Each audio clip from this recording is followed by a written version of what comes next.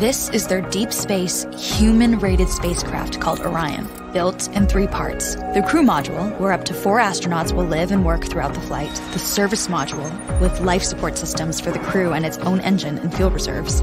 And a launch abort system, with engines capable of pulling the crew module to safety during launch should anything go wrong.